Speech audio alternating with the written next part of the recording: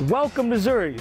In the world of donuts, there are classics. Double chocolate with sprinkles. And then there's what Vincent creates. Here we have vanilla maple blueberry, Bailey's plain, rich Java lavender, taro, and horchata. At Zuri's, even the impressively long menu doesn't list everything they offer. You never know what you're gonna get. Every day is different. You come in a donut shop, you get to experience something. You get to feel something. I want you to see something that you've never seen. I want you to taste things that you've never tasted. To that end, Davis uses fresh and organic ingredients. The coloring is all natural, and the donuts are baked to a slight crisp.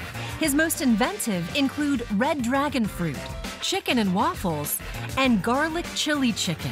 A chicken donut dipped in chili sauce. Oh yes, I call it the game changer. You're looking at the donut, what is this? And you taste it and you're like, wait a minute. A Navy veteran, Davis knows about service and strives for high marks.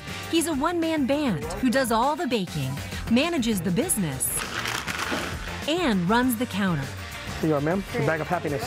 Thank you. Even so, Davis isn't the boss. That title belongs to Zuri. I like donuts. That's not me. The shop is named after Zuri, my daughter. I love her, you know, I want to give her the world. So.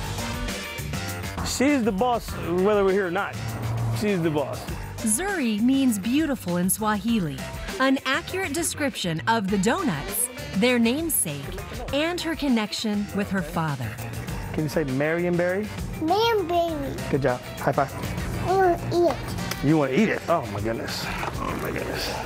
Who can blame her? Zuri's donuts are delicious, made with equal parts skill and love, by a man who believes in taking chances without forgetting what really matters.